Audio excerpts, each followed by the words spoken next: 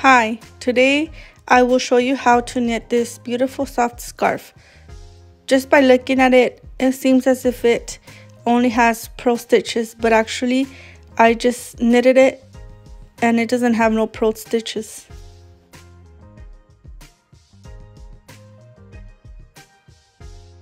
This scarf is knitted with a size 7 needle, so the stitches will result more tighter and neater. I like to knit with a size 7 instead of a size 8, as it recommends me to use in the wrap paper that comes with the yarn. As you see here, I started knitting this other scarf only with 35 stitches instead of 40. With 35 stitches, it is around 2 inches less than the 40 stitch one. It's up to you how wide you want your scarf to be. I like to knit this style of scarf because you don't need to count each row or single stitch that you knit. I did a third example using a circular needle and I cast it on 35 stitches.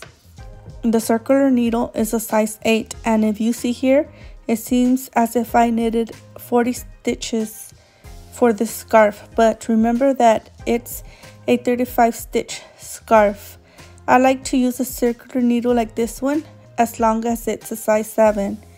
It's up to you if you want to use a straight needle like this one or the circular needle that I have shown you. Remember that it all depends on the size needle that you use, which is the same in knitting and crocheting. Look at the video named The Size Needle Makes a Difference so you will understand what I mean. Right here, you could see that how it measures the same as I have mentioned to you. Has the total of 35 stitches, and if I compare with the 40 stitches scarf, it is exactly the same size of scarf. Remember to leave a piece of yarn before making a slip knot. A slip knot is so easy to make. Then place your 2 needles instead of 1 needle and line it up straight. Place the yarn the same as I have mentioned in other videos, and it's so easy because you just need to move your thumb in a circular way as you see here, and then get the yarn and place it through the circle. And remember that the back yarn is always going to be used more than the front yarn. And later on, casting on is going to be so easy too. So just practice casting on if you're a beginner in knitting, and that way you won't have a hard time casting on.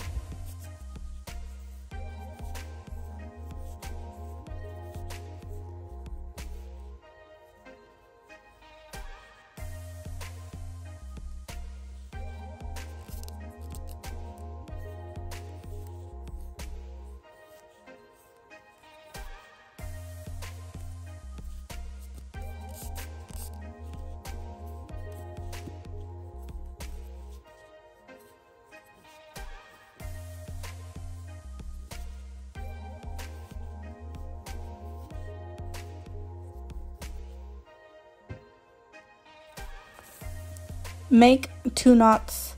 That way your work will not mess up in the future. Then after you do the 2 knots, take out one of the 2 needles like I am doing here.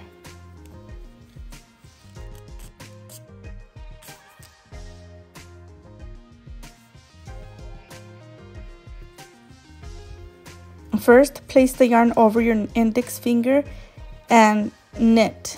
So I like to knit placing the needle in the middle of the circle and then passing the yarn through and letting it go. That's all I do on the first row.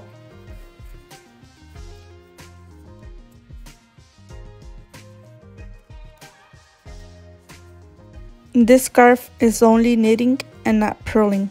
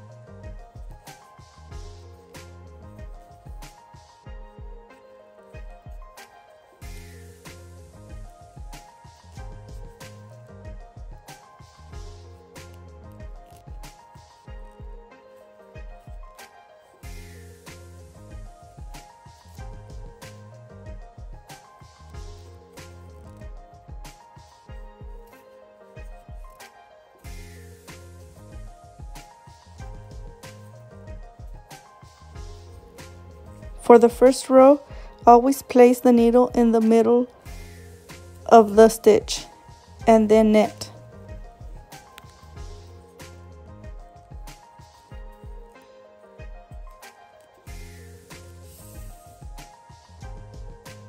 I have finished knitting the first row. You see how it looks as if I have purled? It looks bumpy on a purl stitch. This scarf is visually tricky. So just continue to knit every single row until your desired size of scarf that you would like to have. I have finished knitting the first row. On the second row, I'm going to continue to knit. But remember that the fastest way to knit for this style of scarf is from the second row and so on, by placing the needle on the outside of the circle instead of the middle of the circle. As you see here, the stitches are twisted and it is easier to knit from the top or the outside to the inside of the circle.